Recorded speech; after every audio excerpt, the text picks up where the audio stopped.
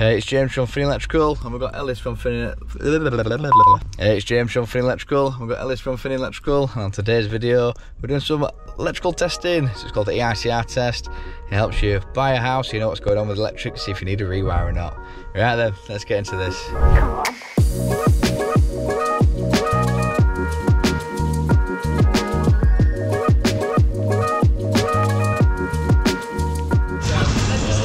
Greg's to start the day, thank you. Hello.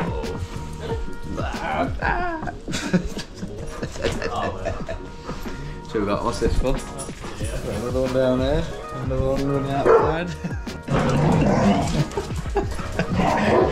That was funny. Yeah, she's definitely doggy mayhem. Right then, if you can hear me. So we've got two fuse boards to test. We've got a DV1. And it's just got like cooker sockets downstairs, sockets, kitchen sockets, downstairs lights, upstairs lights. And this one, it's just loads of radios. If you look at all B16, so socket, socket, socket, socket, socket, socket, socket. Yeah! Socket, socket, and then lights. So yeah, they'll just do random sockets around the house, I'm guessing. So it's a bit strange doing it as a like different radials on 16 amps, but oh well, that's what it is. Right then, so what we'll do is get these inputted into the testing software. I got another dog. Right, laptop's out then. So Ellis is setting that up. So we'll just do a few checks whilst we're here then. So you do a visual check around the property. You're checking for like cracked switches, cracked sockets. When we whip the fuse board off, as far as the visual checks, we'll be checking the cable size to the breaker size, to make sure that the cables are the breaker's gonna chip out before the cables set on fire, stuff like that. What else? Bonding, so look here, it's plastic pipe coming in for your water. So therefore, it's got some electrical separation, so you don't need bonding to it. So it's stuff like that. So we'll have to check the gas as well, wherever that is.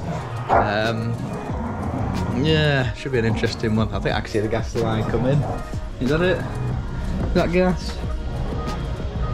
Not a clue, it disappears down there somewhere. Yeah, so that's the gas line coming in, so the other side of that is the gas meter in the street, so that's the gas line coming in there.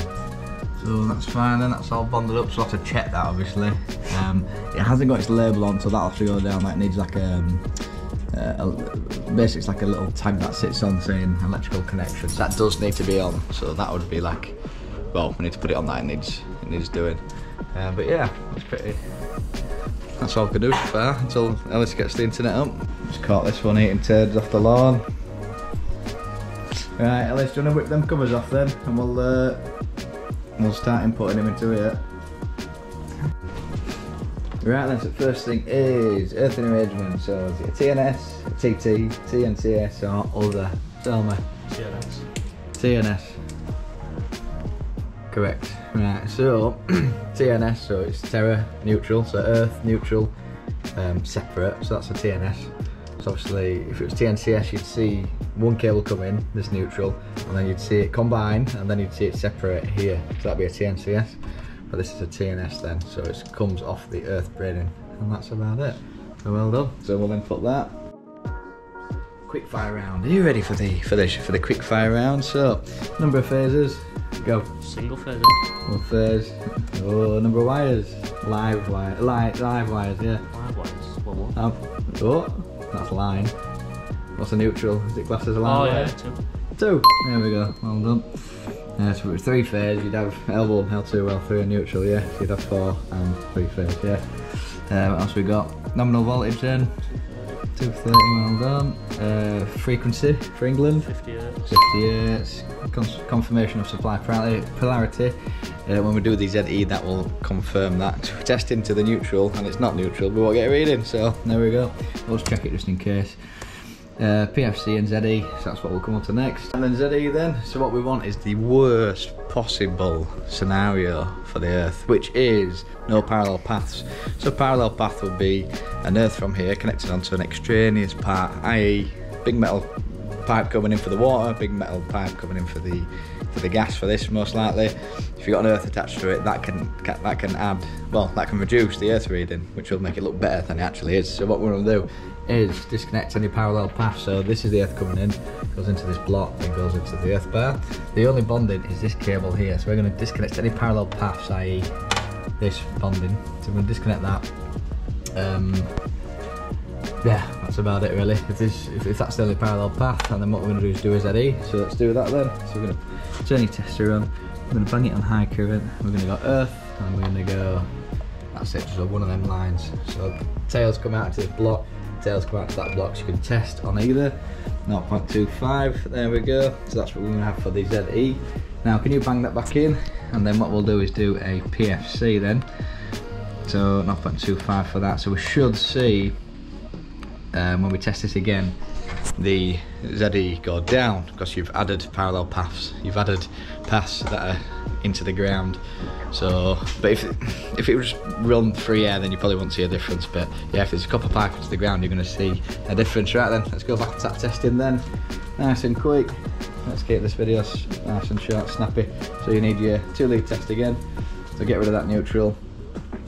Yeah, I'll get your earth on, you get your line on. Let's test it. So what we've done is just got the best possible earth for this. So this is for the PFC. So this is going to give you your highest current to 0.25 again. So it didn't make a difference, but so it'll be 0.97 Ka for the PFC. Is that right? 0.97. Nice one. And that's that section done. Right, next what we're going to do is get the cable conductor sizes. So then we've got earthing conductor then, so it's copper. What's this earth? 16. So we've got 16, what's this? Tails, 25, and then bondings. 10 mil. 10 mil, that's it. Look at that, he's got an eye for it. Right then, testing. So what we've got is continuity verified and connection verified. So connection will be this. So tug test, yeah, nice and tight. Not going anywhere, clamps nice and tight for your bonding. However, it needs a label on that, doesn't it? The electrical safety connection thing. And then verification is it chopped? Because it could be chopped, like from here to here, disappears to the ceiling. It could be chopped and then it's not doing anything. It looks like it's there, but it's not. So you'd essentially take that out. So you disconnect your bonding. You'd get a clamp on this. This better not be insulation resistant. It's going to be alright, is that? There we go. And we've got some continuity. Yeah. So that's how you verify connection properly, is if it were other end out, you have to get your wander lead out, attach it on, you just clamp it on there and then go to the other end and just poke it on. And if you get in continuity, like 0.05 or something, around about them results, or 0.15, something like that, it means that the cable's not chopped. Right, and so next bit we're going to talk about the main switch, which is this little device here. So we've got current, so we've got fuse, device rating or setting, and then we've got current rating. So is this going to trip? Is it going to get to a certain thing and just trip? Has it got a fuse rate in this? Or is that what that 100 amp means? 100 amp, that's the rating, isn't it? Right, so that's the rating. That's when it'll melt. Yeah, so this is just an isolator. Yeah. So before it was the 60947-3, which is an isolator. It doesn't actually trip, it just isolates, yeah. So it's got no device rating or setting. So on here, if we just press S, it'll be switch, yeah. And that's all it is, it's just a switch. And current rating is 100 amp then, yeah. So it can take up to 100 amp without melting. Anything over 100 amp it'll melt, yeah. Here we go. What about this fuse board then? You want to have a look up here? Do a little inspection then. This side, what can you see? I'll get in there. Yeah, in there. You see grommeted, and then what's that? Oh, not grommeted, so he's found it. Well done, lad. So that'll have to go down. So fuse board DB1. No grommets in top of fuse board. Needs grommeting. Here we go, we've got Rain Man working at it, typing away. So he's writing out the details then for these circuits. So we never show this bit because it's a bit boring, but at least you've got a testing video where we've actually done this. So what we'll do a radial circuit, we'll show you how we do a radial. We'll show Ellis how to do a radial. And then what we'll do is do a ring test so you can see how we do that as well. How you doing, Squiddly Diddly? You've been eating big turds off the lawn, haven't you? That's how you. You're not licking me. Not licking me. Hey? Right, Ellis is doing the RCD test then. So what he's doing, he's got his earth on there, and he's got his line on the output when the RCD is testing, and the neutral on the RCD is testing, and he's got it on RCD time. So let's look through them results then. So on 5 times he's got 15.3, you get the highest, so anything less than 40 passes, and then obviously half times it didn't, and then 24.6 is for 1 times. And also he's got it on the AC mode, and this is an AC RCD, so that RCD actually has passed. So that's it with the RCD test. Right then, so what we're going to do is get Ellis doing an hour and 2 and testing this radial circuit, right. So we've pulled the circuit out, so what I'll do is just bang him on earth like this. Oh, I'll just bang him on it, earth is earth, right. And we'll do insulation resistance, so bang him on insulation resistance. There we go. And then, so we're just going to test neutral. What have we got? 69 million ohms, test line to earth. What have we got? There we go, 75 million ohms. So, then we go insulation resistance, so anything over 2 meg, won't trip an RCD and will pass. But yeah, if it's 2 meg, we need to send to the customer, the insulation's breaking down loads. But at 75 meg, there's still quite a lot of life left in that cable, isn't there? There we go. Right, continuity test then, so we'll get the line out, we'll get the earth out, and we'll cross them together using this little jump lead. So we'll just do line to earth, and then go to end of line. You ready? Yep. Right, to the oven. So on this one we haven't got long, because they've got to go out for about 1:45. And there's essentially two fuse boards to test, and a garage fuse board. So oven's here, it's wired in to this range master, and then there's a little socket there you can test and get an earth reading.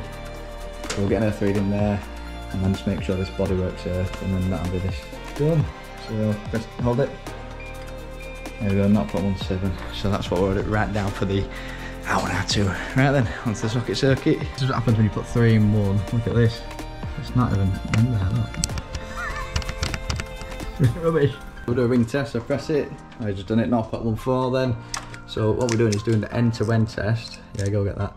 And what we're actually doing is making sure that it wires from the fuse board round the sockets and back. And he's having trouble with his leads. Oh, it's there. Right then. I'm confused. Right, so the socket's wired from here all the way around and back. So we should get a continuity, as in this cable is connected to that cable reading. Right, so get that one tested, so we had 0.14, so they should be the same, because it's the same size conductor, and then it should go all the way back, so it's 0.14 for both. And then the earth is a 1.5 cross-sectional area instead of 2.5, so this should be higher by that ratio. So give that a test, so 0.25. So there you go, so it is a higher reading. So that's what we do, so do end-to-end test. Then what we're going to do is take the incoming line, connect it to the outgoing earth, and then the incoming earth and connect it to the outgoing line. And then we basically go around with the tester, and that's called a crossover test, and we should be getting the same reading within 0.5, you know what I mean, something like that, 0.05. That's about it. No, 0.5. You get discretions with like your socket terminals as you push it in. The pincers that pinch onto the plug might be worn a bit, so you do get sometimes badder readings, worse readings. I can't speak to it. Keep losing my finger. Right, let's do a crossover test then. Look at these little jump leads, they're brilliant. So let's give that a wiggle. That's the line of one side connected to the earth of the other, and then we'll go same again for the other side. So that one, and then we're just going to go around now and test that. Now there's this random cable in there that I showed you that wobbly. So what we're going to do is disconnect that. So the one that it's not doing, we'll bang that on the 16 amp on its own thing, because we can't have that, because putting 3 in 1, it's not even secure, it's just flapping about. There we go, so it's labelled kitchen sockets, but it's not. It seems to be doing these basement sockets. So 0.12, keep going around there, nice and quick. And then it did that one, it didn't do that one, it did this one behind the telly. And that's about it. Oh, and those little fighters there, what's that? 0.12 again, right, so we'll just write that down then. 0.12 for his hour now too, and that is how you do a ring test. Not too good to keep us now, look. Yeah, what we're doing is just making sure that the lights are earth then. So we'll show you a few faults that come up then. So the light in the end room wasn't even earth, so we've earthed that. And then this one here, it's just kind of there's no earth there, it's just live and neutral, so we'll have to drill through a pillar to even earth that, or they'll have to go for a plastic fitting or a class 2 fitting, so not right good, is it? So I get this test done, so essentially if you touch that, if there's a fault, you just die. It'd be like a human fly zapper. Another one. So we've got a non-IP fitting in the bathroom, so that'll have to go down as observation, so you need to be IP rated, because I think that'll land directly in this zone, so not good. And yeah, it'll just go a bit rusty over time. Got another Dodgy then. So this light here is not unearthed, so there's some junction box here that's probably come off, and they haven't taken the earth. That's not good. And look, it's Billy Bass. Hello. Right, time for a bit of munch. He's starving. Got a right little bush up that way. Oh, I've got corn. Oh, look at that little cake. Chocolate orange. What did you get, Ellis? A honeycomb thing, isn't it? Oh, okay. Oh, that's beautiful. Well, oh, that was brilliant. Dessert first. Double beef burger. Double beef burger. Woohoo! Look at that. I've gone for a steak Canadian. That's what this is like. Feels quite light. Look at this. Look at it. I made a good decision. That is awful. What even is it? Oh, it's been trash, this. Look at him. And we're like, what were yours? £2.50 or something? It's a £2.50. Flipping £3.80. meat flap. That steak Canadian were trash. Oh, yours? Of course it was. But hey, that's us done for today then. So you saw how we did a ring test, how we did a radial test, some dodges on there, so it was earth, like lights that earth, like literally like you could look into the top of the right, that's us done for today then. So you saw how we do a radial so that's us done for today then. So you saw how we did a radial circuit, we saw how we did a ring circuit with the sockets then. So like an end-to-end thing, crossover, stuff like that. We showed you how to do the insulation resistance test to show you how broken down the cable's insulation is. So when we tested the other circuits, we're getting like results like 4 mega ohm, 5 mega ohm. So those circuits are probably going to need a rewire like shortly, I mean the next 5 years or so. So if they're going to be decorated, those are circuits that want to rewire.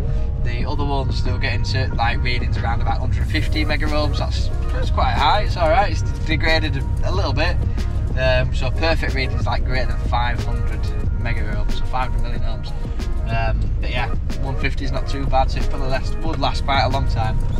But yeah, there's some few dodges as well, lights with no earths. There's like grommet strip not there in the fuse board, so but yeah, we'll have to write a little report then. And what I do is have like a simpler term, so I'll make it really plain English. This is the issue, Mr. Customer. This is what you need to do to fix it, and then we basically put a price next to that so they can see how much it's going to cost them. So if you're buying a house, you know exactly how much it's going to cost to put right. Or as far as a rewire, you said these circuits are bad, it's going to cost you X amount per point. This is the price you'll be looking at. So if you are going to be rewiring it, you need to be trying to get that off your bill, which obviously pays for the price of the test. So there we go then. So if you like this kind of content, hit the like button, hit subscribe, hit the little bell notification to know when we next upload.